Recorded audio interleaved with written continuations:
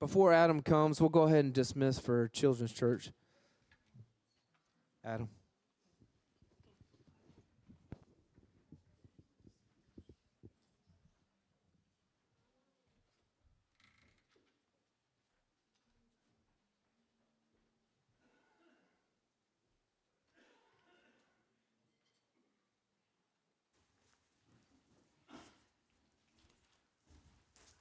Alrighty. Am I on, Brother Anderson? Good. Fantastic. Well, I want to thank the praise and worship team for this morning, leading us and singing. I'm grateful to be back here at Friendly Community Baptist Church, just having the opportunity to meet the congregation again, come together and be a part of the singing and the worship. But most importantly, I'm grateful to have the opportunity to preach, to open up God's Word, to read it, to explain it, and to see how it is applied to our lives. And that's exactly what we're going to do this morning. If you would take your Bibles and you would open them up to the book of Psalms. Psalm 85 is where we're going to take our main text for today. Psalm 85 and verse 10. And while you're turning there, I just want to say thank you to the church. You all have been friendly and kind, as you've always been. You've treated us very well. We had a great time at the Valentine's banquet on Friday night, just getting to meet people and enjoy fellowship, play games, and just have a good time with one another. And so I just want to say thank you on behalf of myself and my wife, just for how friendly you guys have been, living up to the namesake of the church. Well, by now, I hope you found our place for today, Psalm 85. We're going to read verse 10. We're going to pray and get into our message for this morning. The psalmist writes, he says, "Mercy and truth are met together. Righteousness and peace have kissed each other." We'll pray and get started. Heavenly Father, thank you, Lord, for the opportunity to open up your word this morning. Lord, thank you that we live in a country where we are free to preach the Bible, to come together and worship you as our Savior and our Lord. Lord, I do pray that you would be with us this morning. Lord, I pray that you would fill me with your Spirit, that I would be submitted to him, Lord, in such a way that you hide me behind this pulpit, Lord, and the people hear your words. Lord, I pray that I would not say one thing that is outside of your will. Lord, help me to say exactly what you want and keep me from saying what I ought not to. Lord, I pray that you would be with the members of the congregation this morning. Lord, I pray that they too would be submitted to your Holy Spirit. Lord, that their ears would be opened and that their hearts would be willing to receive the changing truth of your word. Lord, the Bible is a living book. I pray that it would spark new life in us. Lord, I pray that you would be with us this morning. Lord, I pray that you would be honored, glorified, lifted high, that you would be our focus. Lord, thank you for so great a salvation that you have given to us. And all this we pray in the name of your Son, the Lord Jesus Christ. Amen. Well, it would help if I got my notes out, there it is. So I've been praying a lot about where the Lord would have me to preach. I came down believing that I was going to preach something else, and I spent yesterday studying. And the Lord led me to this passage, Psalm 85:10. I'll read it again because it's so short. The psalmist says, "Mercy and truth are met together. Righteousness and peace have kissed each other." And so the first thing that I think it's important for us to look at in this text are the requirements of this text. You see, there's a couple of different terms that the psalmist uses. He uses terms mercy and truth. He uses terms righteousness and peace. And it's important for us to understand, one, what these terms mean, but two, why they are used. These terms belong within certain requirements. There is a requirement of God that some of these terms apply to, and there is a requirement that you and I have as people that some of these terms apply to. And so the first requirement I want us to look at is the requirement of God, and God requires some very specific things. He requires righteousness and justice. Those are God's requirements, righteousness and justice. And we see this term righteousness in our text. It's one of the terms that fit into God's requirements.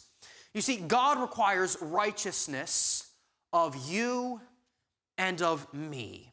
In fact, the Bible commands us to be righteous. If you would take your copy of God's Word and turn to the book of 2 Timothy, as Paul is writing to this young pastor and giving him guidance and understanding in how he ought to live and how he ought to act as a pastor, he speaks about this idea of righteousness. In 2 Timothy chapter 2, and starting in verse 22, Paul starts into yet another list of guidances for Timothy. In 2 Timothy 2 and verse 22, he writes, warning him, he says, "Flee also youthful lusts, distractions, temptations, sins that would seek to pull you away from the Lord." He says, "Flee also youthful lusts, but follow righteousness." We are encouraged, we are commanded, we are led by God to follow this idea of righteousness. In fact, not only are we commanded to follow righteousness, I'll turn there for sake of ease. We have a lot of passages to look at this morning, but in Proverbs 15 and verse 9, Solomon is writing the words of wisdom. In Proverbs 15:9, he says, "The way of the wicked is an abomination unto the Lord, but he loveth him that followeth after righteousness." The Lord commands us as his sons and daughters, not even as his sons and daughters, but as his creation. As human beings made in the image of God, we are commanded to follow after righteousness. And it says that the Lord is pleased. He finds enjoyment. He loveth those that followeth after righteousness. This is God's commandment. It is something he expects us to do, but it's important for us to understand, well, what is righteousness? We can see from the scriptures that we're commanded to be righteous, but what does that mean? What does that look like? And the Bible tells us, if we go to the book of Deuteronomy, the 5th book of the Bible, Deuteronomy, in chapter 6, God gives us an understanding, a definition of what righteousness is. God does not command us to do things and then leave us in the dark as to what those things are or what they look like or how to practice them.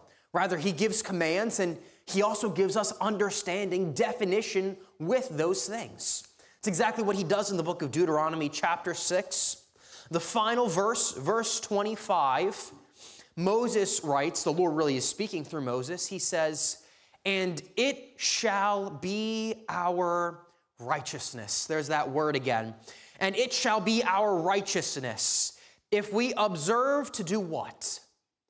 "All these commandments before the Lord our God, as he hath commanded us."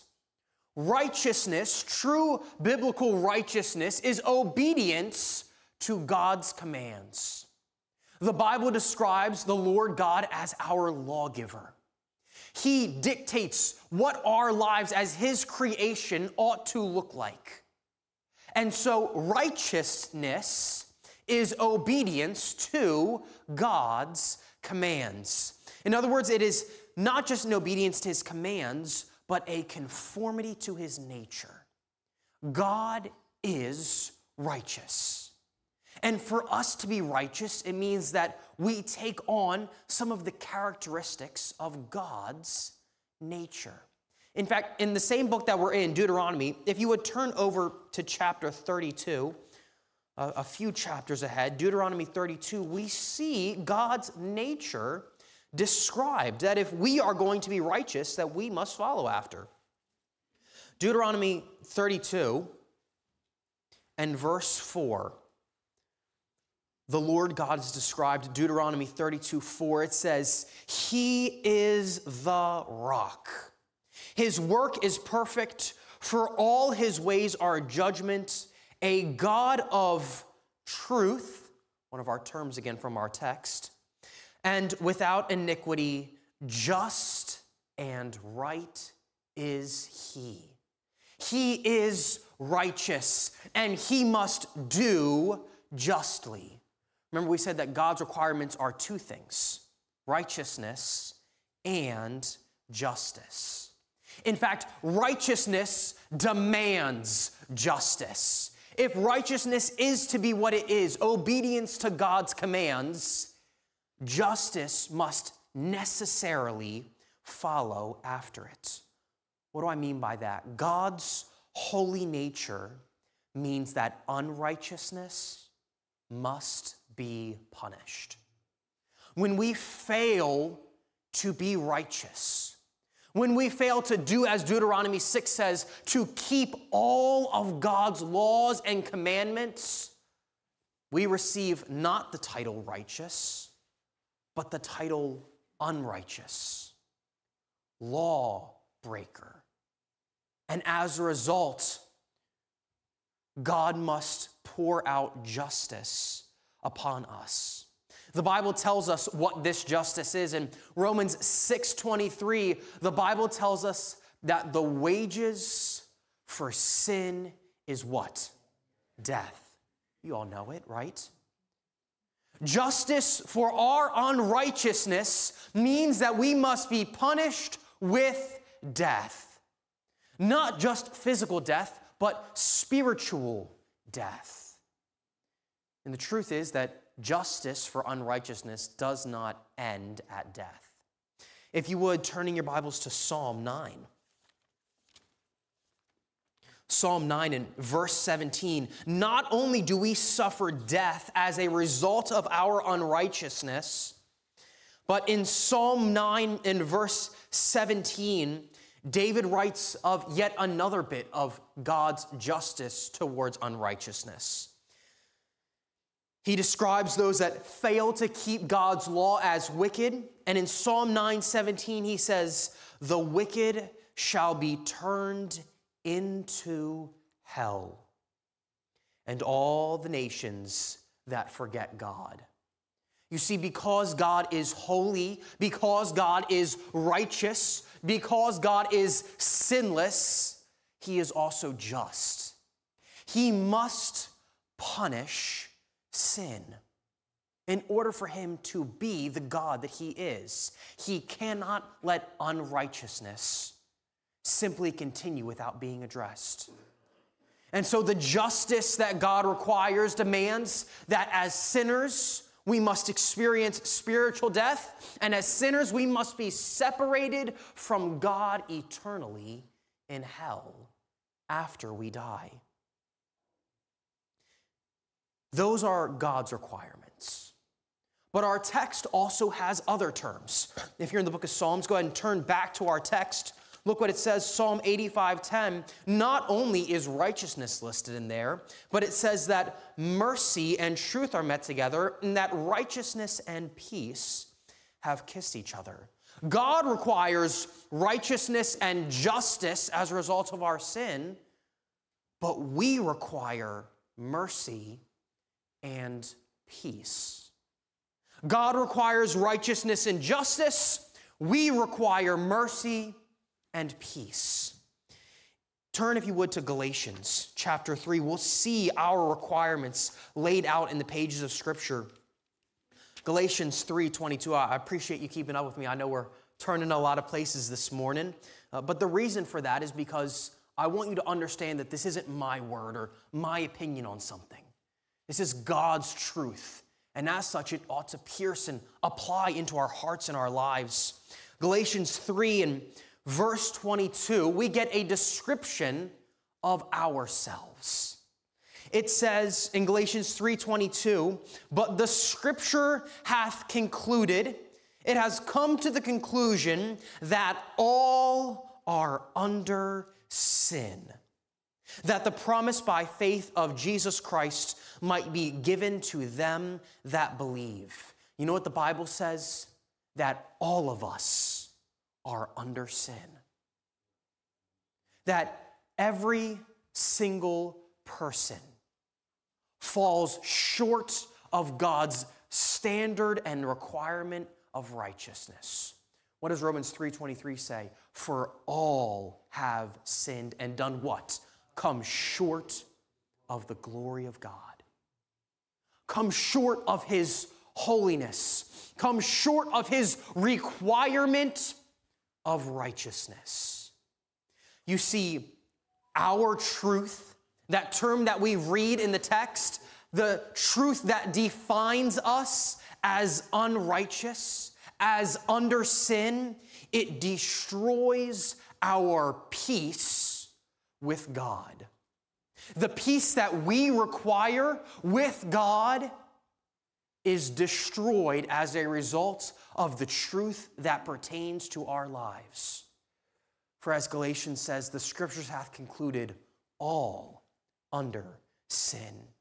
You see, our sin alienates us from God and pronounces us as his enemy.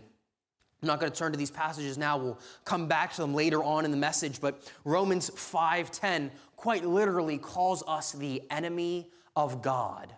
Colossians 1 and verse 21 goes farther than that, not just calling us an enemy, but saying that we are alienated, separated from God as a result of the truth of our lives. There's not a person living in this world that has not come short of God's standard of righteousness. For as we saw in Deuteronomy, righteousness is keeping all the law. And yet, each and every one of us has sinned, and in all honesty, does continue to sin every day of our lives. Our unrighteousness incurs God's wrath on us as sinners. Turn, if you would, to the book of Romans. Ephesians calls us children of wrath as a result of our sin. Look what Romans says. Romans chapter 1 and verse 18, Paul has just describing how those who would be just must live by faith. Then we get to verse 18 of Romans 1, and look and see the sobering truth that Paul writes. He says, for the wrath of God is revealed from heaven against all ungodliness and unrighteousness of men who hold the truth in unrighteousness. God's wrath, his righteous anger, his just temperament against sin is poured out on those that bear the title of unrighteous.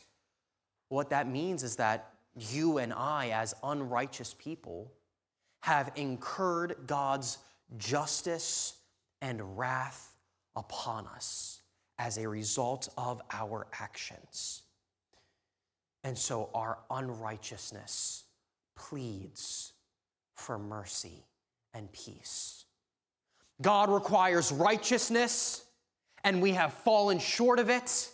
And as a result, justice is stored up against us in the form of death and hell and God's wrath. And on the other side of the gap, we require mercy and peace with God as a result of our unrighteousness that has separated us from God and pronounced us as his enemy. Because of our sin, our only hope to escape death and hell and the wrath of God is to beg for mercy. To say, as David does with David in Psalm 51 and verse 1, have mercy upon me, O God. These are the requirements in which the terms of our passage must fit into. But if we turn back to our text, Psalm 85 and verse 10, we see that, yes, these are the requirements into which the terms of our text fit, but they have a relationship with each other. Not only are there requirements, but there is also a reconciling. These terms require being put together, right? If we look at Psalm 85:10, it describes relationships between these terms. It says that mercy, what we require, and the truth about us, our unrighteousness, the fact that we have fallen short of God, that they are met together. It says that righteousness, God's requirement, and peace, our requirement, have kissed each other. Somewhere these opposing requirements, these opposites, come together in a union. Somewhere these opposites must meet. This is reconciling. To reconcile is to cause to coexist in harmony. To take two parties that are separated and opposite from each other and to bring them together in such a way that both sides fit, that both sides are satisfied. And yet, there is an impossibility for this reconciliation. As a sinner, I cannot be served both God's justice and God's mercy. Justice is receiving what I ought to receive as a result of my actions. Mercy is not receiving what I ought to receive as a result of my actions. I cannot both receive what I ought and not receive what I ought. They're opposites. They cannot come together. They cannot be reconciled in me. And yet both of them are requirements. And the passage says that both of them come together somehow. How can this impossibility of reconciliation occur? How can punishment happen and mercy happen? There must be a fulfillment of the impossible. For our text says that mercy and truth are met together, that righteousness and peace have kissed one another. Yes, it is impossible for us to reconcile these things together, and yet reconciliation did happen. There is a man in which mercy and truth can be met together, and his name is Jesus Christ. There is a place where righteousness and peace have kissed. It is upon an old rugged cross on a hill that you and I refer to as Calvary. And in that place of Calvary, upon that cross, in that man Jesus Christ, the impossible happens. Reconciliation occurs. Both God's requirements are met and our requirements are met. God's justice is satisfied, and yet we also become recipients of God's mercy. Look and see what the scripture says. Turn again to the book of Romans.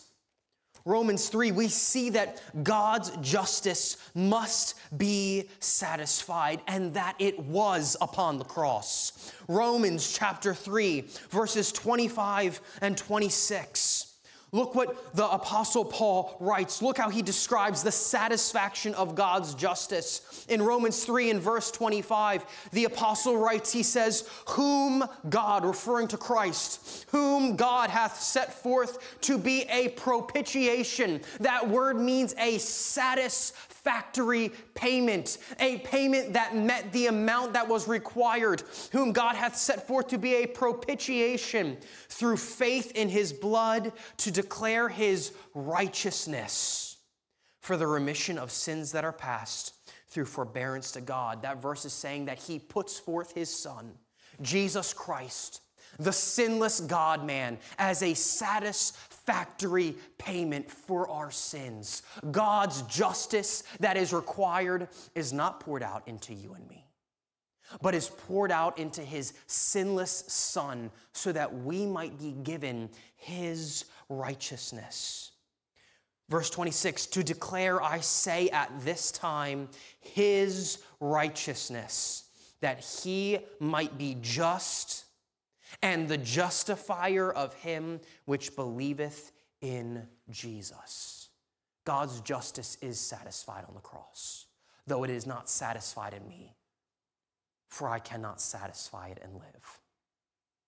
It is satisfied in the man, Jesus Christ. Look and see what the Old Testament says about him. This isn't simply a New Testament concept. Look at Isaiah. Isaiah 53, a chapter that we often frequent when discussing our Savior and discussing his relationship with the Father. Isaiah 53, verses 10 through 12. Look and see the satisfaction of God's holy justice. Isaiah 53 and verse 10, the word of God says, "Yet it pleased the Lord to bruise him. He hath put him," that is Jesus Christ, "to grief. When thou shalt make his soul an offering for sin, he shall see his seed, he shall prolong his days, and the pleasure of the Lord shall prosper in his hand. He shall see the travail of his soul and be satisfied. By his knowledge shall my righteous servant justify many, for he shall bear their iniquities. Therefore will I divide him a portion with the great, and he shall divide the spoil with the strong, because he hath poured out his soul unto death. And he was numbered with the transgressors, the sinners, and he bare the sin of many, and made an intercession for the transgressors." An intercession is one who goes between. It says that he was made an intercessor for the transgressors. Is another word for those who are unrighteous, those who are sinners. In other words, it's saying that Jesus Christ stands between us and God. And that as God goes to pour out his holy wrath against sin as a righteous and just and holy God, that Jesus Christ stands in the way of that wrath and willingly takes it on himself, though he never did anything wrong, so that we who are unrighteous and are transgressors might escape God's wrath and justice on sin. The Bible says that not only does Christ take on our sin, but in the book of 2 Corinthians in chapter 5, it says that he quite literally becomes our sin. In 2 Corinthians 5 and verse 21, the author writes, he says, "For he hath made him," that is Jesus, "to be sin for us, who knew no sin." Though Christ himself never did anything wrong, he not only takes on your and my unrighteousness, but he becomes our unrighteousness for us. For he hath made him to be sin for us who knew no sin. Why? That we might be made the righteousness of God in him. Christ's reconciling work on the cross takes our title of unrighteousness and takes his title of righteous and swaps the two. Those who are undeserving and unworthy and have given up on any ability to ever be called righteous as a result of our sin are granted that title as a gift through Christ's shed blood on Calvary. God's justice is satisfied, his requirement is met, and we become recipients of mercy. Our requirement is met. In 2 Corinthians chapter 5, where I just was, verse 19 says, "To wit, that God was in Christ, reconciling the world unto himself, not imputing, not applying their trespasses, their sins, their unrighteousness unto them, and hath committed unto us the word of reconciliation." Christ has done the impossible and brought the opposing forces of mercy and justice together at one moment, at the pinnacle of human history, to open the door of salvation to you and to me this morning.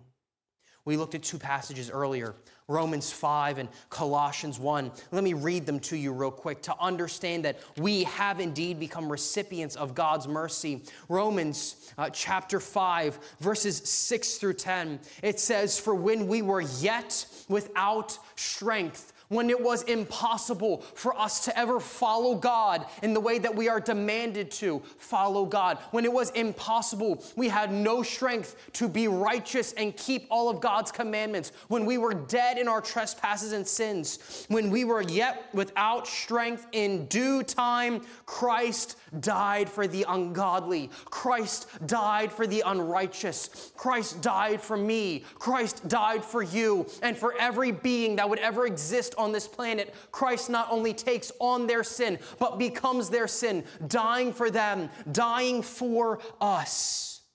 He says, for scarcely for a righteous man will one die, yet for a good man some would even dare to die. But God commendeth, displays, gives his love toward us, in that while we were yet sinners, while we were yet unrighteous, Christ died for us. Much more then, being now justified by his blood, we shall be saved from the wrath through him. For if when we were enemies, we were reconciled to God by the death of his Son, much more being reconciled, we shall be saved by his life. Turn over one final place, Colossians, a verse I referenced earlier and said we would come back to. Colossians chapter 1. We'll read verses 21 and 22. Paul is speaking in Colossians 1, and verse 21, he says, and you that were sometimes alienated and enemies, the two words we talked about earlier, you that sometimes were separated and enemies in your mind by wicked works, yet now hath he reconciled in the body of his flesh through death, to present you holy and unblameable and unreprovable in his sight.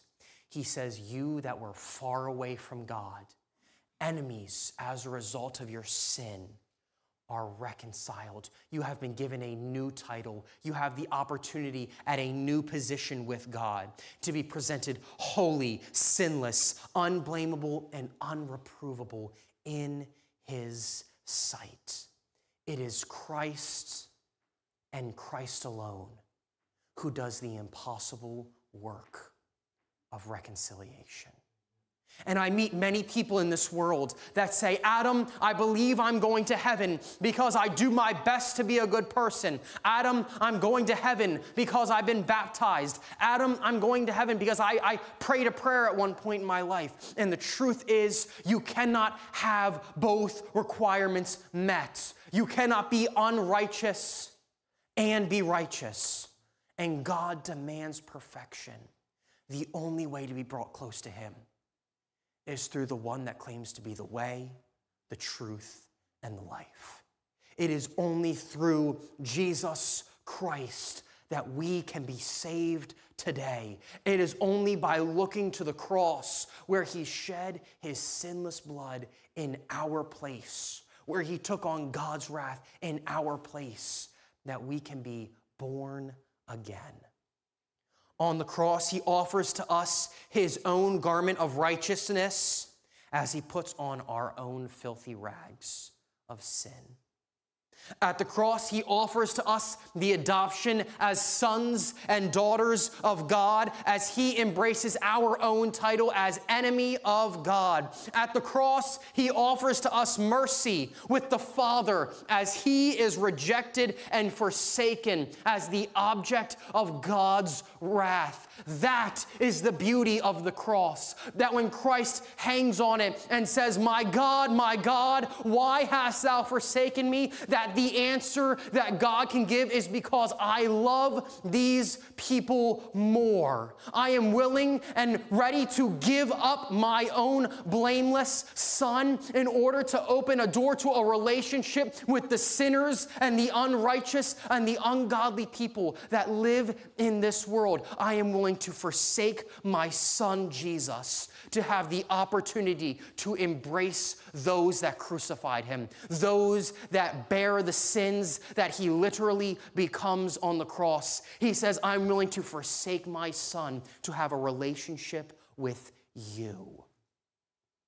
And it only comes by looking to the Savior at Calvary.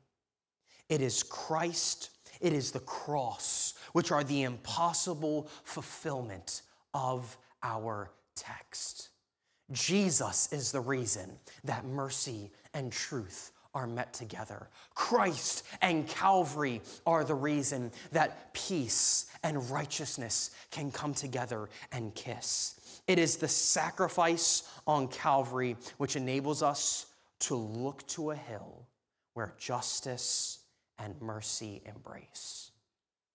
There are requirements, but there is a reconciling, and it brings us to a result. These terms must prompt us to action. We are left with two questions. The first question is, has the truth of this verse, the bringing together of opposites, reached your own heart yet? Not just your mind, but your heart.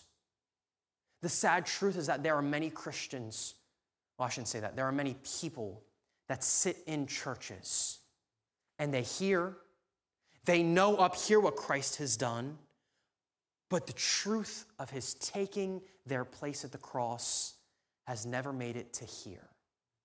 They know what Christ did for them, but they've never sought to have it applied to their own life. They've never given their life to the Lord.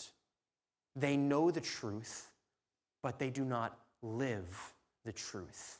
They know that the Bible calls Jesus both Savior and Lord, but to them, he has yet to become either Savior or Lord. That's the first question. Has the truth of reconciliation reached your own heart this morning?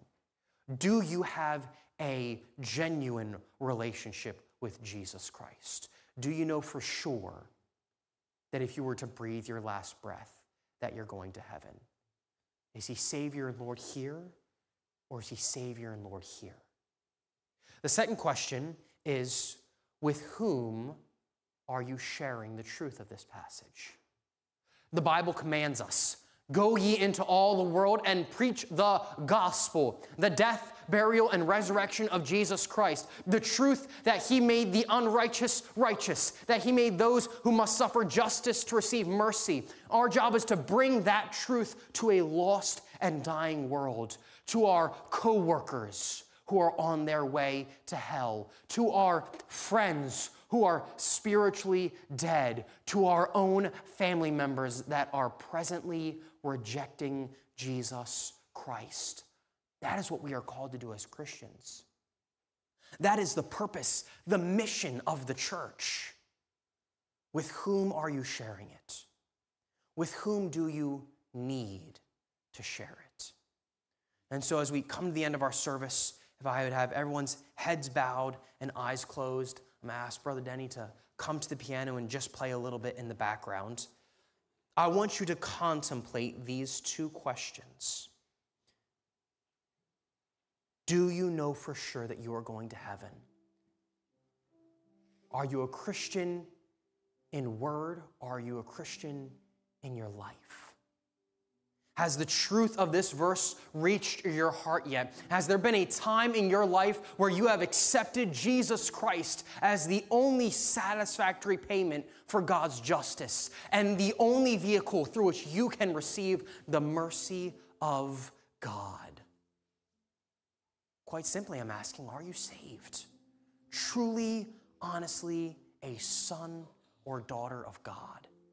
And if you can't say, Adam, I am, if there's doubt in your heart, then with everyone's heads and with everyone's heads bowed and with everyone's eyes closed, I'd encourage you merely to come forward this morning, whether it's myself or someone else in the church who will meet you and speak with you and show you from the pages of Scripture not how you can earn your own salvation, but how Christ earned it for you on the cross and now offers it to you as a free gift. you can escape God's wrath, hell, and spiritual death by embracing the gift of Calvary and the reconciliation, the bringing together that Christ offers you. I'll offer once again the second question. Who do you need to pray for this morning? Who needs to know the truth of the gospel? What family members do you have that are on their way to hell? What friends do you have that do not know Jesus as Savior? This is a time of invitation. It is an invite, an open one, to come and to pray here at the altar for those that need to accept Christ as Savior. And I'm not saying you have to come forward. You can make your own seat, a time to pray to the Lord. But who in your life has yet to experience this glorious truth of impossible odds being brought together in one man? Who do you know that needs to be saved? Please take some time to pray for them this morning.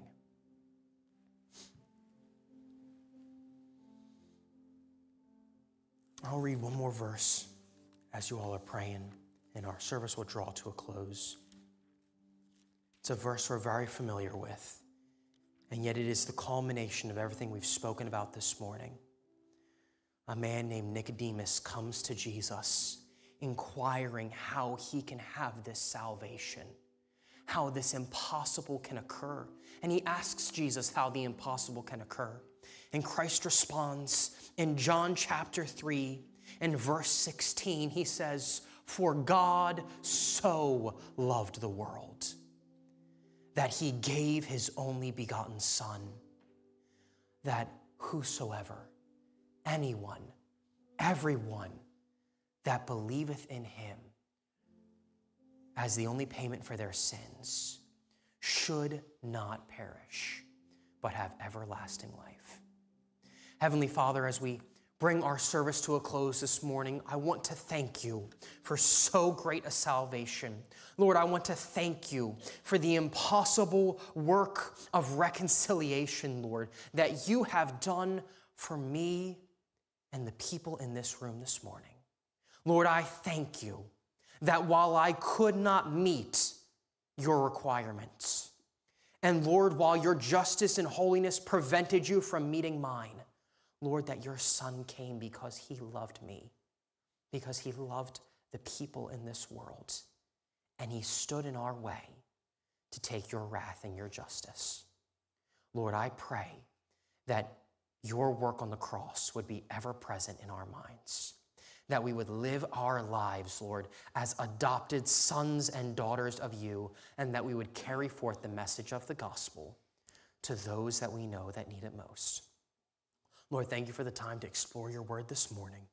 I know it was a message on the gospel, but Lord, we need to be reminded of it and hear it often. Lord, thank you for the chance to open up your word and speak. Lord, I pray you be with us for the rest of the day. Thank you for this Sunday.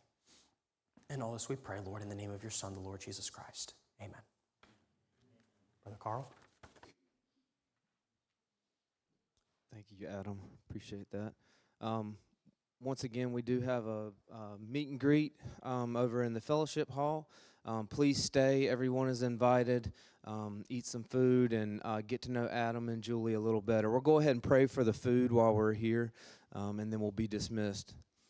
Heavenly Father, God, we just thank you for the message from your word this morning, God, for the reconciliation we have in Christ Jesus, Lord, and the peace that that brings, Father. Thank you. God, we pray that you would just bless the food that we're about to eat this morning, Father, and the time of fellowship that we're going to have. And it's in Jesus' name we pray. Amen.